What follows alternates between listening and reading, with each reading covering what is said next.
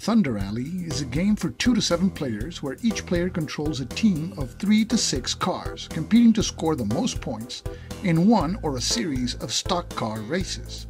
The focus of the game is on team racing. In other words, winning a race with one of your cars is important, but to increase your chance at scoring the most points and winning the game, you must maximize the performance of the other cars in your team. The game includes 4 racetracks printed on 2 double-sided mounted boards. The racetracks are Junta Brothers Velodrome, a 4-lap race in a typical oval-shaped track; St. Adriana Speedway, a 2-lap race in a 4-lane track; Verns Grove, a 2-lap race where the track has at times 2 and then 3 lanes with a tricky 1-lane section; and Pullinger's Pyramid, 3 laps on a 3-lane track. There are 42 car counters, that is 6 cars for each of the 7 teams. Car counters are printed on both sides, with a lighter background color on one side and a darker background color on the other. The background color is used to distinguish which cars have been activated in a turn. There are counters that come in 2 sizes, 1/2 inch and 5/8 of an inch. These serve as markers for various game functions. There is a deck of 84 race cards. The race cards are the heart of the game, and they determine the type of movement that cars can perform when they are activated.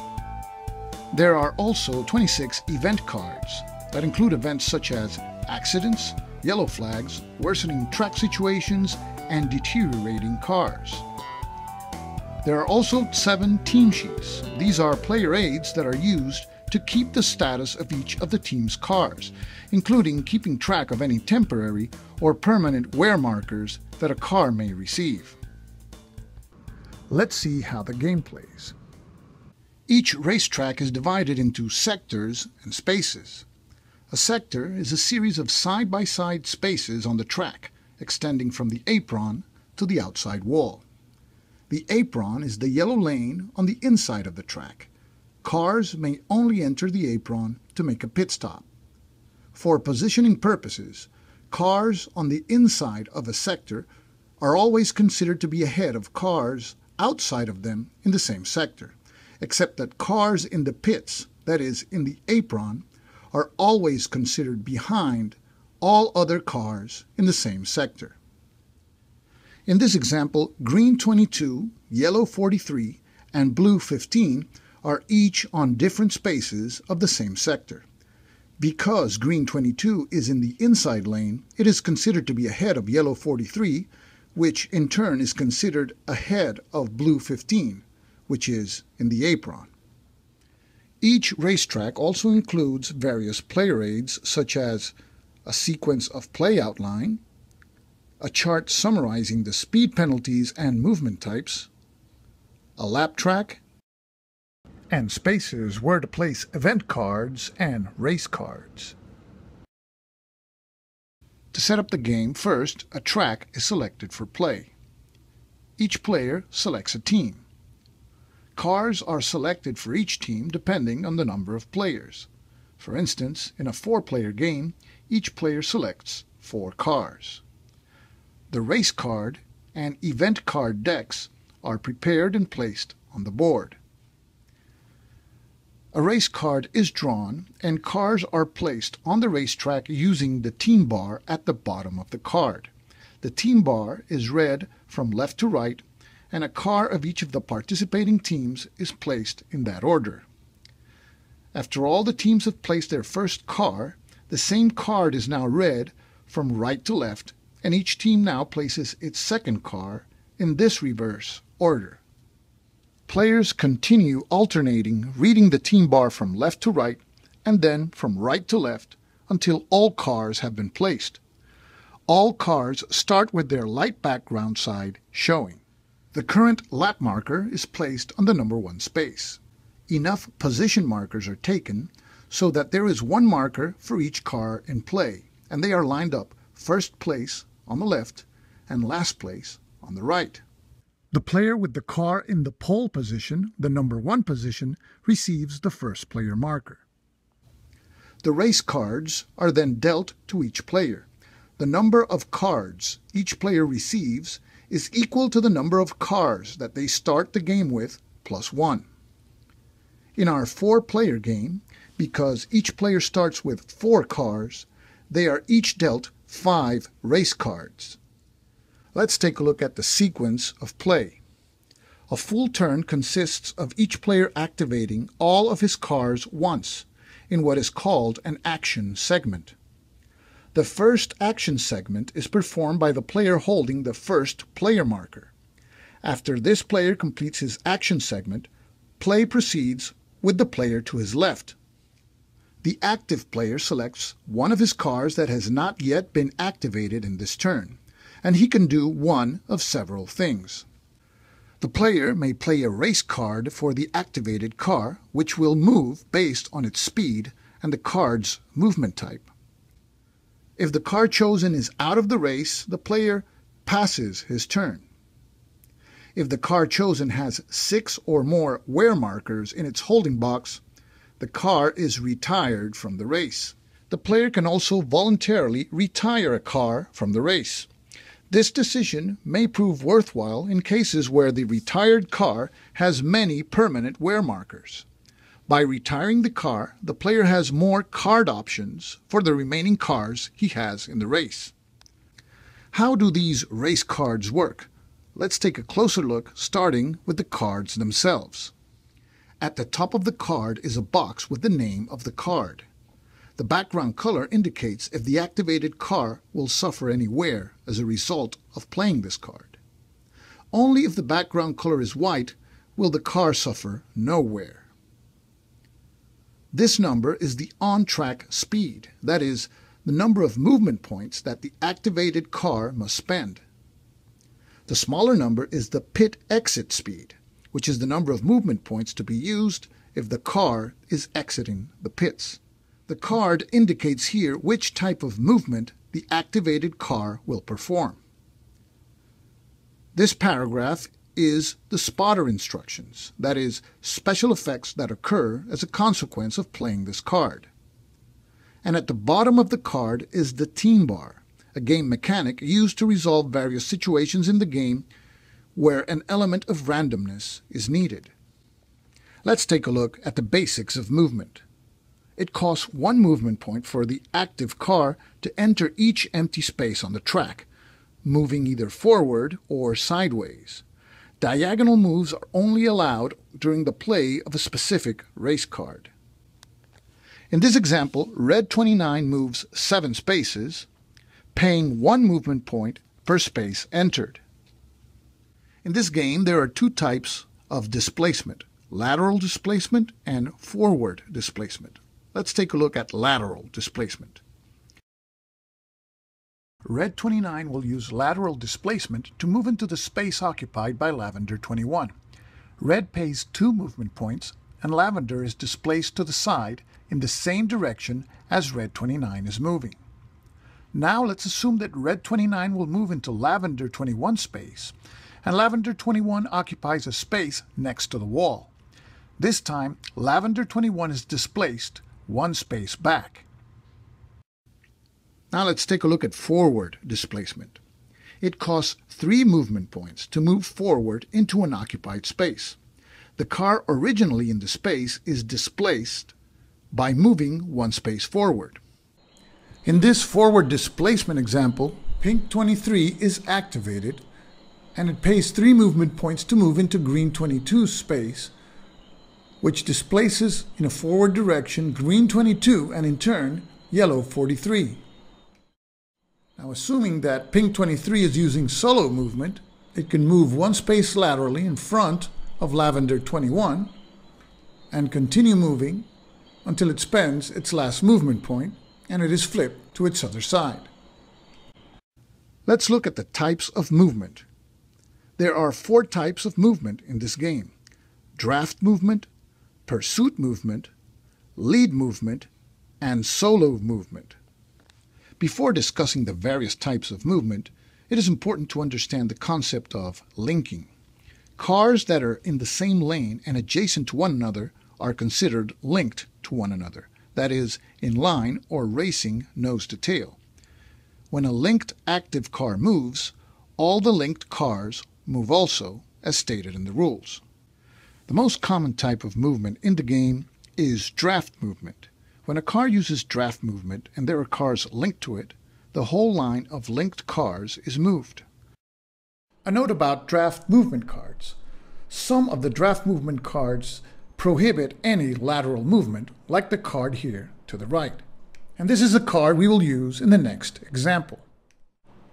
Blue 15 moves forward 1 space, and green 22 follows along. Now blue 15 is also linked to black 28 and yellow 43, and now all 4 cars move together. And they continue moving forward. They cannot change lanes until blue 15 spends its last movement point and it is flipped to its other side. Note that the other cars that moved as part of the draft line are not flipped.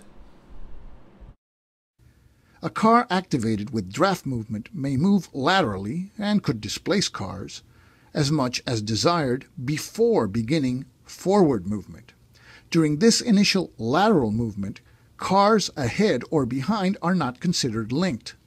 Once forward movement begins, linkage to the cars ahead and in the rear is automatic and lateral movement is no longer allowed.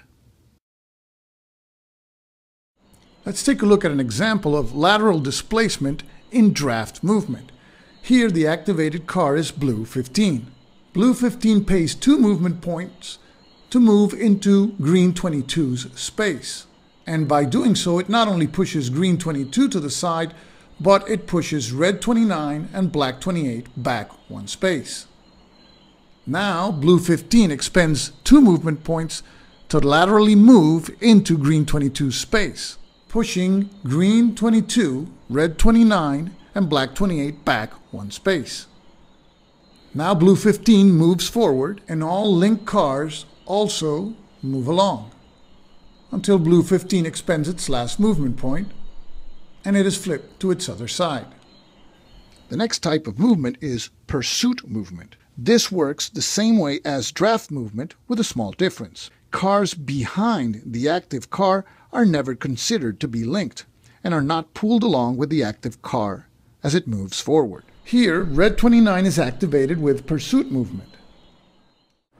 It moves 1 space forward, leaving blue 15 behind, but linking now with yellow 43 and pink 23. The 3 cars continue moving and cannot change lanes until red 29 expends its last movement point and is then inverted. The next type of movement is lead movement. Here the activated car moves and any cars linked behind the leader will follow the leader. In lead movement, the active car can move laterally and all linked cars behind it will follow. In this example, green 22 is activated with lead movement. Because linking is determined only at the start of movement, yellow 43, pink 23, and red 29 will be linked to green 22. Green 22 moves one space sideways and the other cars follow move by move. And they continue to follow Green 22 until Green 22 expends its last movement point, in which case it is then flipped to its other side. There are special rules for draft lines and corners. When a draft line enters a corner, and there is a choice of which lane of the corner to enter, the active player chooses the lane, and the draft line will follow. Similarly, when a draft line exits a corner and there is a choice of multiple lanes to enter, the active player chooses the lane, and the draft line will also follow. In this example, blue 15 is activated in a corner with draft movement. Blue 15 can choose one of two lanes. If it chooses the lane with lavender 21 and red 29, it will move forward those cars. However, blue chooses the empty lane outside of the corner as the draft line, thereby avoiding to push red 29 and lavender 21. And blue is flipped after finishing its activation. In this example, green 22 is activated in a corner with lead movement. Yellow 43 must be linked, but the green team can choose either lane outside the corner for the draft line. In this case, they pick the lane with pink 23 to avoid having to move lavender 21 and black 28. After the action phase has concluded, we proceed to the end of turn sequence. Here, the car marked with the leader marker is given a turn leader marker, which is placed in its holding box on the team sheet. If more than one car is tied for the lead, each of them receives a turn leader marker. After awarding turn leader markers, we draw and resolve an event card. Then perform pit stops, and then we assign the first player marker to the player whose car has the leader marker on it. After that, lapped cars are removed, and finally, players can discard any or all unwanted race cards in their hand. At the end of turn sequence, we award turn leader markers to the car or cars that are in the lead. When multiple cars are tied for the lead, we give a leader marker to each one of them. And for these purposes, in this example, we have blue 15 and yellow 43 are both leading the race and would both get turn leader markers. Car number 15 has the inside lane, so blue 15 would be the first player next turn. The accumulation of wear markers represents the general wear and tear placed on the car throughout the race. Wear markers are received when race cards are played. The card name background color and wear indicator of a race card show the type of wear marker that the activated car receives. When a car receives a wear marker, it is placed in the active car's holding box after the car has been moved. Here, lavender 21 will use lead movement, linking yellow 8, who will follow along. It has to spend 6 movement points. 1, 2, 3, 4, 5, and 6 end in its activation, so we flip the car counter to its other side, and now we apply the wear to the car, in this case, a fuel marker. And a fuel marker is placed on the team display for lavender 21. Temporary wear markers, like tire and fuel markers, can be removed by making a pit stop. There are 2 general types of wear markers in the game. Permanent wear markers represented by 5/8 of an inch counters, and temporary wear markers represented by 1/2 inch counters. There are permanent wear markers for suspension, transmission, serious body wear, and engine wear. There are temporary wear markers for tires, suspension, body wear, and fuel. If a car receives 6 wear markers, the car is retired from the race. If this happens, the car is placed on the team sheet and the team is awarded the lowest position marker still available. When a car is activated and has 3 or more temporary or permanent wear markers, the car suffers a speed penalty. With 3 markers, -3 speed. 4 markers, -4 speed. And 5 markers, -5 to its speed. These speed penalties only affect a car when it is activated.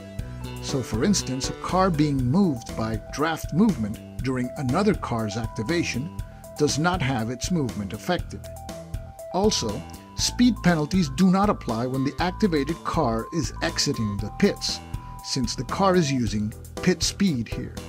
After all cars have been activated in a turn, an event card is drawn by the player possessing the first player marker. The instructions on the card are followed, and if no car meets the requirements for the event, it is ignored. If more than one car qualifies for the event, turn over the next race card from the deck and refer to the team bar to resolve the tie. Each event card has a flag icon in its top rightmost corner. It can be yellow, green, or red.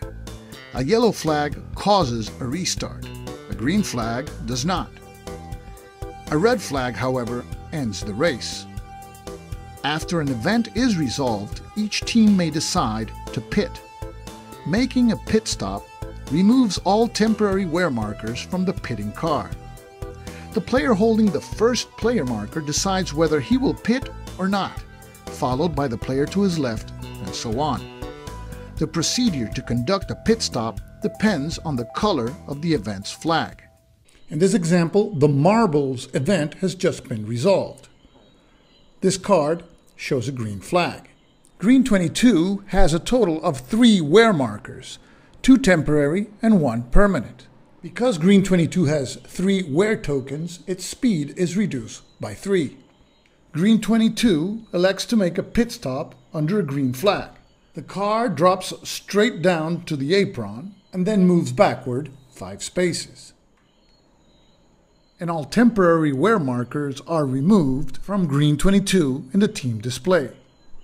After a green flag pit stop, a car returns to the track when it is activated in its next movement phase, using the pit exit speed value of the race card played.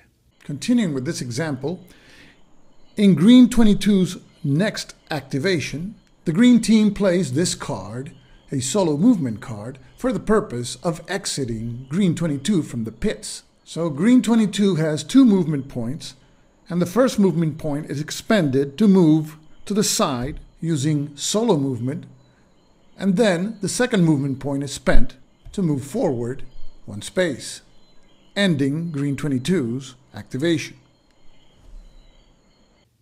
Now let's take a look at the yellow flag pit procedure. Yellow 43, blue 15, and red 29 decide to make a pit stop under a yellow flag. Yellow 43 is moved to the apron, as well as blue 15 and red 29.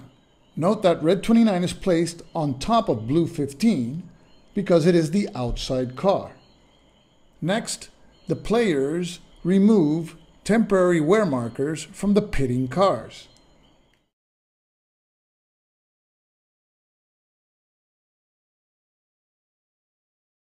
After all cars had made their pit stops, then a restart under yellow occurs. In this example, the event Brush the Wall has been resolved, and it causes a yellow flag restart. Note that there are cars on the track and cars in the pits.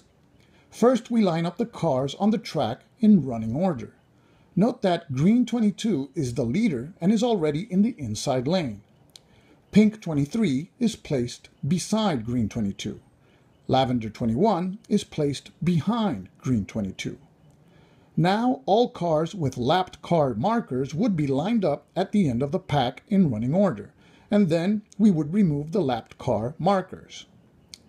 Next, we conduct any yellow flag pit stops and remove all temporary wear markers from the pitting cars. Next, the cars in the pits are placed back on the restart lanes in running order. Yellow 43 is placed beside Lavender 21. Blue 15 is placed behind Lavender 21. and red 29 is placed beside blue 15. In each of the tracks there is a green restart line. If a restart is called for and the lead car is within 7 spaces from the finish line and it is the last lap of the race, once the restart line is created, it is moved back behind the green restart line. In this example, a restart has been called for and the lead car is green 22, and it is 5 spaces from the finish line in the last lap. So we follow the procedure to create the restart line, and now it is moved back behind the green restart line. When the car possessing the leader marker moves into the same sector as another car, that car is considered lapped. In this example, blue 15 is the leader, and green 22 and pink 23 have been passed and are now a lap down. At the end of the turn, both cars will be removed, and pink 23 will get the lowest position marker remaining, and 22 will get the next highest. So if this happens, both cars are placed on the respective team sheets, and pink 23 receives the lowest available place marker. In this example, the 21st place. At the end of the game, this marker will earn the pink team 23 victory points. Now, green 22 receives the next lowest position marker available, 20th place, worth 24 victory points. The first car that crosses the finish line after completing the required number of laps is the winner. The first place marker and a turn leader marker are given to this car, and the car is placed on the team sheet. The race will end when the current action phase is finished. As cars cross the finish line, they are awarded the next highest available position marker. When the action phase is complete, cars that have not crossed the finish line are awarded position markers based on the running order. There are various ways to score points in the game. A bonus point marker is given to each car with at least one turn leader marker. A most laps led marker is given to the car with the most turn leader markers, and this adds 1 point to the team total. Each player also adds up the number of points for their position markers and bonus point markers. The player with the highest combined team total wins. In this example, green 22 plays this card, working the pack. With this card, the active car may exchange places with any car that it is directly behind for 1 movement point, and it may pass multiple cars in this manner on a single turn. For the first movement point, green 22 swaps positions with blue 15. For the second movement point, green 22 moves ahead 1 space, leaving blue 15 behind. And for the last 2 movement points, green 22 swaps spaces with black 28 and yellow 43. And now it is in front of the pack. In this example, green 22 is activated and plays this lead movement card, moving 1 space to the side with blue 15, yellow 43, and red 29 following move by move. Now green 22 decides to move laterally into pink 23's space. Here, a unique situation occurs because normally a laterally displaced car has to move backwards, but that would break the line of linked cars. So instead of displacing pink 23 backwards, pink 23 has to be displaced forward. Now let's talk about bumping. A car with 1 or 2 movement points remaining is never required to move laterally to use all its movement points. It can spend its remaining movement points in an unsuccessful displacement. Here, red 29 moves forward and now has 2 movement points remaining. It could spend its last 2 movement points to move laterally and displace lavender 21, or it could spend its last 2 movement points by bumping into yellow 43. No movement occurs because 3 movement points are necessary to displace yellow 43. This type of bumping is only allowed at the end of movement. I hope that this video gives you a good idea of how Thunder Alley plays. There is much more in this game in terms of strategy for changing situations on the track than those covered here. Because of this game's unique movement mechanics, where multiple cars move at the same time, the game is very fluid. And because of the car-driven nature of the game system, replayability is high.